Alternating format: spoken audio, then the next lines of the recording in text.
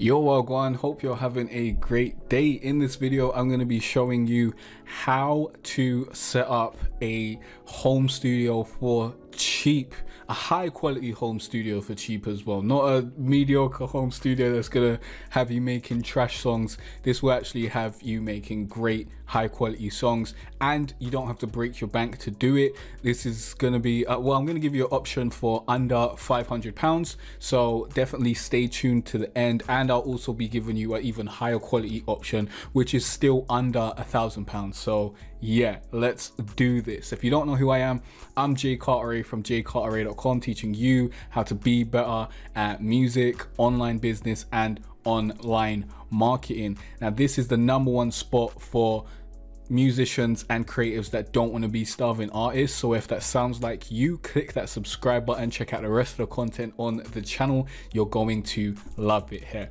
Now, before we get into it, I've got a question of the day for you, and my question of the day is, what equipment do you currently have in your studio? Let me know everything that you currently have in your studio. What mic are you using? What audio interface are you using? What stand are you using? What headphones are you using? Let me know, and I think that would be super interesting and helpful to anyone else who's watching this video. So let's get into it now. First of all, I'm just going to be going through my page on my site that basically shows you the tools I use to make and produce music, because I'm going to be showing you what I use basically and what you can use in order to create a studio that's very high quality, that will get you some great songs. Now, I have to give you a disclaimer really quickly, just in case you came to this video hoping that I was going to show you what laptop or what computer to buy. That's not what I'm going to show you here. This is assuming that you've got a laptop or a computer already. If you want a video going in depth on the computers or laptops or whatever that I recommend to use in order to build a studio, let me know in the comment section. But I do have to tell you that when I first started making music and I started, producing my own music and doing all that sort of stuff and recording myself, I did not have a high powered laptop. You do not need a super high powered laptop to do any of this. You can have a really mediocre laptop and get this stuff done. So you can pretty much use whatever you're using now, as long as it has some memory. If you've bought a laptop that's got like 5 gigs of memory, then that's going to be tough times. But if you've got a decent amount of memory in there, then you should be able to use that laptop, and you should be able to buy an external hard drive anyways. When I first, the first laptop that I ever started making music on, I believe I paid, I think it was either 200 or 400. I think it might have been 200. I'm not 100% sure, but I bought it from my plug, and I assume that laptop fell off the back of a lorry or some sort of thing there. So that's disclaimer there. But if I was to go and purchase that laptop today, I believe it was a Dell Inspiron or something. If I was going to go and purchase that laptop today, it'll be way cheaper. It'll probably be like £100 or whatever. So you can use a pretty cheap laptop and get good results. Now, let's get into it. First of all, I'm gonna go through the equipment that I'm using and the equipment that I suggest you use. Then I'm gonna give you 2 different lists of the equipment that you can purchase. The first list will be the cheap version. The second list will be the higher quality, a little bit more expensive version, so you can pick and choose which one you actually want to go with. And yeah, let's get into it. So first of all, I recommend the Rode NT1A. That is what I'm using right here, and it's what I use for all my content. I use it for making videos, as you can see. I use it for recording vocals in my songs and whatnot, and I believe I've had this for like maybe three, maybe 4 years. I don't know. Before I had the Rode NT1A, I was using a USB mic that I believe I got in a package deal that was like Vocal Essentials or Pro Tool Essentials or something like that, and it had a USB mic. It came with a little stand, and it also came with a very limited version of Pro Tools, and that was okay. But the Rode NT1A is just, you should get this. Yeah, if you want to make, you want your songs to sound good, this is the standard, isn't it? This isn't like the most expensive mic, but it is a good mic, and on Amazon it is £124. If you go to, I will leave a link to this page in the description, so you can just purchase whatever you want. You can click on and it will take you to the Amazon page and all that sort of stuff. But I highly recommend this mic. I've been using it for years and it gets the job done. You don't need to purchase, you know, a super expensive mic that's like £700 or whatever. It's not necessary. The reason why it's not necessary is because that money is honestly better spent on software, on plugins, on, you know, different VSTs and whatnot, because the mic can only do so much. Like this mic takes in the audio information and it takes it in very, very well, and then from there you need to know how to mix and master your vocals, and once you learn how to do that, you can make this mic sound beautiful, and you can make a cheap USB mic sound beautiful. Like, it's all about the software and the processing. That's really the most important part in my personal opinion. So I wouldn't suggest buying a £700 mic or something like that. I've seen people go out and do that, and I just think, wow, that's a waste of money, especially if you're just starting out and this is like the first home studio that you're building. There's no need for that. You can upgrade to that down the line if you really want to do that. Now, this is not a USB mic. This is a, I believe it's called an XLR mic. Is it XLR? I'm not 100% sure. It's definitely a condenser mic. I believe it has XLR inputs. I believe that's what it's called. And in order to get that hooked up to the computer that you're using, you need an audio interface. The audio interface I recommend is the PreSonus Audio Box USB. This is the audio interface I am currently using. This is the audio interface I have been using ever since I got this mic. Honestly, when I was purchasing this, I was broke in it. I didn't have a lot of money, so I didn't have a lot of options. There was a slightly more expensive audio interface called, I think, the Scarlett Focusrite. I didn't get that. I don't know if that's any better. I don't know what difference you get from audio interface, but the PreSonus works perfectly fine, so I'd suggest that. I believe it's £72 on Amazon right about now. The Scarlett Rite is probably like £100 or something, but I'd suggest this because it works and it still gets the job done to this day. I've got no real complaints about it. Maybe I'll upgrade eventually and let you know what I think of another audio box, but I can't really recommend things that I don't use, so I'm not going to be doing that right here.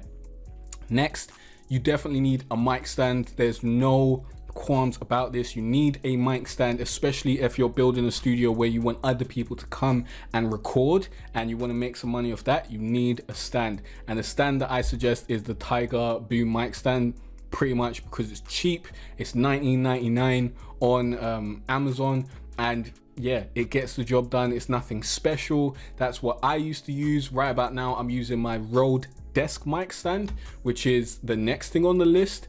And yes, I do recommend the Rode desk mic stand, but this is not something that you need to purchase straight away.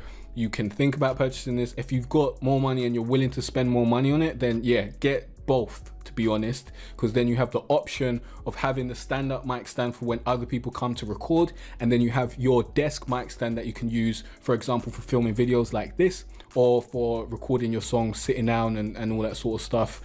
The desk mic stand is £62.20 on Amazon, so that's the price of that, and I like it. I like it. It does its job. Like, as I've been using it for like, I think, a year. I would like the angle. I would like to be able to change the angle and stuff, but honestly, you know, it does its job. Like, there's no real complaints about it. Next, we've got headphones. You do need headphones when you're recording so that you can hear the beat, you can hear maybe your vocals, and that is not going into the mic. If you didn't have headphones, you wouldn't be able to hear anything, or you'd have to play it out, which would all get picked up by the mic, and then you just create terrible recordings. So these Behringer HPS 3000 headphones are the headphones that I used to use. I've actually still got a pair over here on my desk. These look, do they look mashed up? Oh, they look all right. They're over here. I used to use that, and then I decided to upgrade. I believe it was because, yeah, one of the ears stopped working when it got in a certain position, which, you know, happens when your headphones are starting to die. And these basically broke down every year. Like, I bought a new pair of these headphones every single year. These cost £10.80, so it's not a big expenditure on a yearly basis, but I decided I needed to up my game and get some better headphones that was going to last the long haul. So I upgraded to these headphones that you're seeing right now, which are not these headphones that you see on the screen. These are the headphones that I use when I'm going out and whatnot. These are my personal headphones. I do not use these to make music. These are the headphones that I'm currently using, the Audio Technica ATH M50X Studio Monitor Professional headphones. And these are the headphones that I use for mixing, recording, engineering, everything. I use these headphones, like if I'm mixing, I'll listen on my speakers and then I'll listen in the headphones. And these headphones are really, really good monitor headphones because they just give you a nice baseline, basically. Baseline in terms of it's the bass across the board of what the song sounds like. It doesn't have any bass boosting abilities or anything like that, so you're not going to be hearing the bass louder than it's going to be if someone's playing it on a different pair of headphones or whatnot. So like if you bought something like Dre Beats and you thought you could mix on those are going to boost your bass a lot. So when you mix on those, you're going to hear that bass and you're going to be like, oh, this bass is thumping. And then you're going to, you know, export it and whatnot, listen on another pair of headphones and be like, where's that bass? So you definitely do not want headphones that are boosting the bass or anything like that. So you don't want just consumer headphones when you are mixing your music. So you definitely want some monitor headphones like this.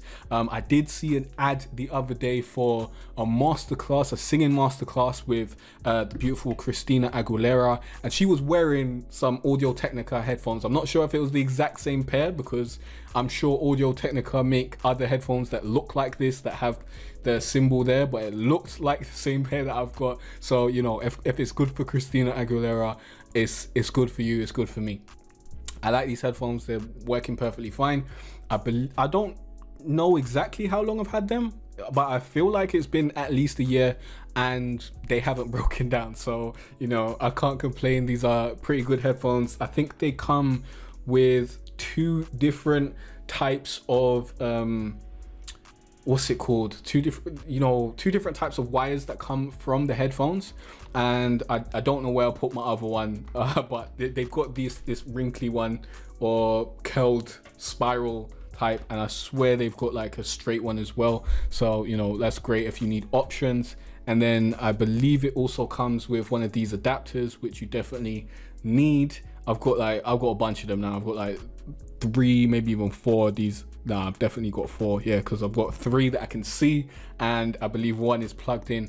I believe you get these adapters when you purchase a headphone, so you don't have to purchase them separately, but you will need the adapter to plug it into your audio interface, as far as I know. Then for my speakers, these are the speakers that I'm currently using, the Behringer monitor speakers. Unfortunately, it seems like they don't sell these anywhere anymore. These were MS40s. I don't see these aren't on Amazon anymore, and I haven't found anywhere else online that's selling them. So instead of getting these, I would suggest getting the PreSonus monitor speakers. So if we just type in PreSonus, and the only reason why I would suggest the PreSonus speakers is because, you know, PreSonus are the same guys that made the audio box that I'm using, that I've been using for years, so I trust their brand, and this has a bunch of good reviews. It seems 168 reviews, is on 4.5, and it's £82, so it seems like good stuff. Oh yeah, I didn't tell you the price of the Audio Technica headphones. Those are £107, so they are quite pricey. But yeah, the PreSonus monitor speakers, you can grab these over there on Amazon. They also do have this as well. They've got like a whole package where you can get audio interface, microphone, monitors, headphones, and Studio One software. So you can look into that if you want to. I believe if you do buy the PreSonus audio box, you do get Studio One software with it. So if you do not have any DAW already, then you'll be able to use Studio One to record your vocals. But I do believe that that is quite limited, and there are certain things you can't do, like import MP3s or something silly like that they want you to go and pay some next thing to do, which is disgusting. But I get it, they want to make money in it. Let's continue going down. Then we've got a MIDI keyboard. This is the main large MIDI keyboard that I've got right now, but again, this is no longer listed on Amazon. I bought this many years ago, so that's now gone. But they do still have my Mini 32 keyboard that I do have over here, which I'll use if I'm producing in my bed. I'll bring this over and use that if I'm producing on my laptop and whatnot. And that is currently £42 on Amazon, and I really do like this. But you could probably find other keyboards that you might like even better. So this is really, you know, get this keyboard if you want to get it, if this is like a good cheap alternative to other keyboards. But if you really want to purchase a really high-end keyboard, then I personally would go for a keyboard from Native Instruments. But I haven't used any of their keyboards, so I can't really recommend them. I can't really say if they're good. But as far as I know, they've got a keyboard that basically you can pick a scale and it will highlight all the keys that are in that scale. And I think that's just amazing for anyone who's, you know, new to production or new to making music and not really that versed in music theory. So I would, like, I'm planning to get one of those eventually. But yeah, I still use this. It's £42. It's cheap. If you need a MIDI keyboard because you're producing and whatnot, then definitely grab this. Then we've got, you know, my book, How to Make a Song at Home. This is great if you're using Logic Pro X. I guess you can use it for other DAWs, but I'm assuming that this book is outdated now because I think I've wrote it in like 2011. I will be making like courses on how to make your own beats and whatnot, and I'll probably do another course on how to make a song at home using FL Studio. So honestly, I'd suggest waiting for those courses instead of buying this book. But if you're really desperate and you really want to know, you know, the elements to making a song at home, you can definitely go get this. You can get it for free on Kindle. You can read it for free on Kindle, or I think you can pay like £12 to get the paperback version. I should have brought a copy of it in here to like show it to you. But yeah, that was like the first book that I ever wrote. Then we have music production software and VSTs, and basically I'm only going to be showing you the software, and we're not going to get into like getting VSTs and whatnot, because then, you know, things can get super expensive. Really, I use FL Studio for my music production needs, and I use it to record vocals as well. Honestly, if all you're gonna do, if you're not gonna make any beats or anything, you don't need this. You don't need FL Studio. You can get Audacity, which is completely free. You could potentially get Reaper, which is something that I've used, you know, back in the day. I think they still put that out. I'm not 100% sure because I don't use it.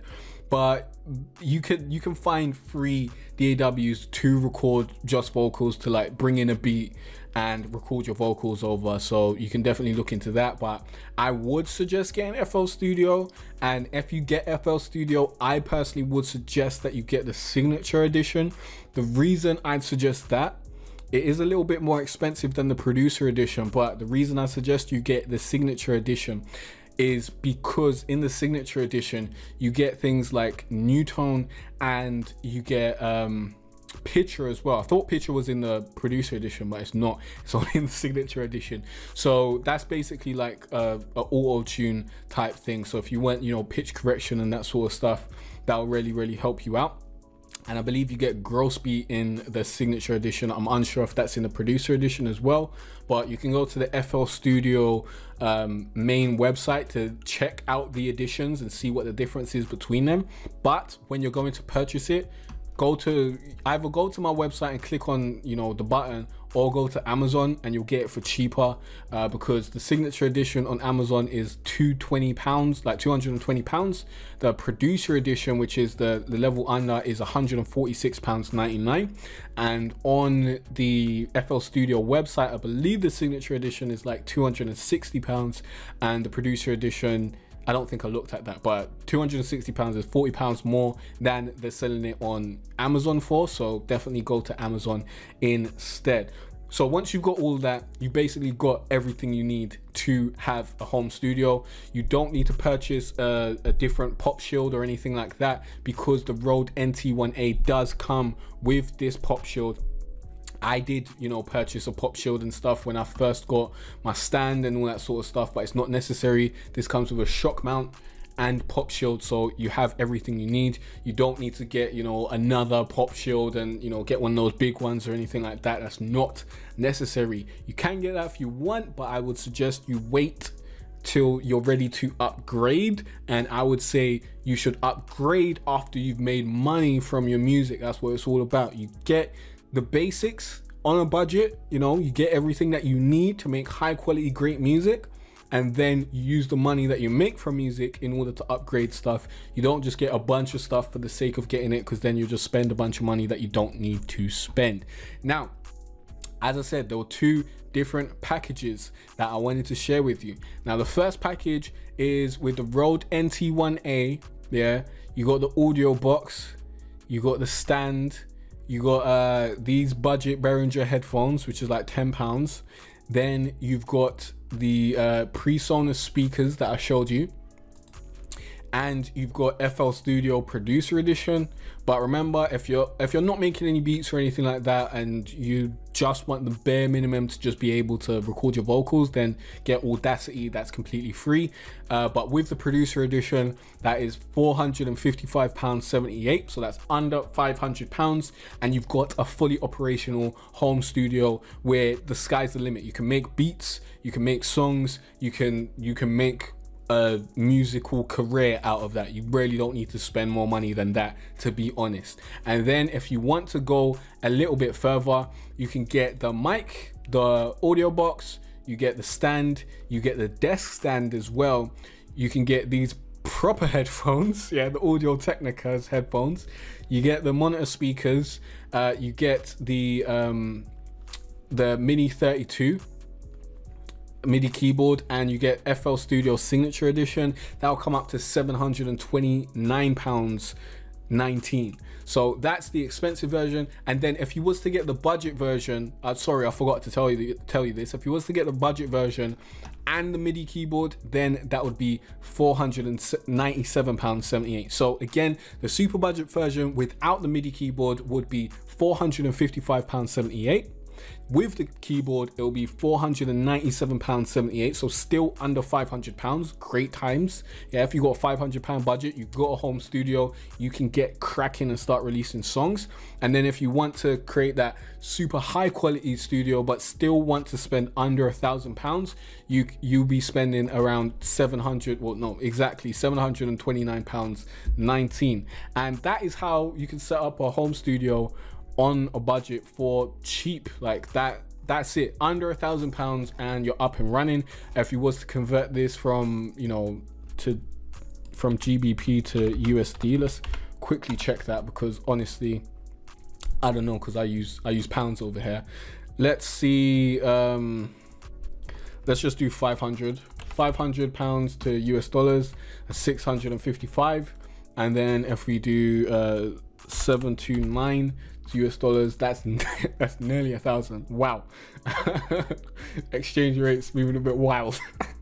But still under 1,000, in pounds, under £500 if you're on the budget. And yeah, that's basically where we're at. I hope this video has helped you out. And before you go, I do have a gift for you for making it to the end of this video. You can now get 5 of my best beats absolutely free. These beats are perfect for singing, rappers and whatnot. If you want some R&B trap type beats, this is where it's at. Link will be in the description, or go to jcarteray.com/free beats. Grab those beats now. I don't know how much longer they're going to be available. I don't know if I'm going to have them up for very much longer, so definitely take advantage of this before it goes away. If you watched one of my videos 3 months ago, you would have seen that I was offering 10 beats, which I'm no longer doing. So make sure you jump on this before it goes away, because I may change things up at any point in time with no warning. So definitely go and grab those free beats ASAP. And yeah, if you've got any questions or any other videos you'd like me to make, please leave those in the comment section down below, and I'll see you in the next video where you'll learn more about music, online marketing and online business. Peace out.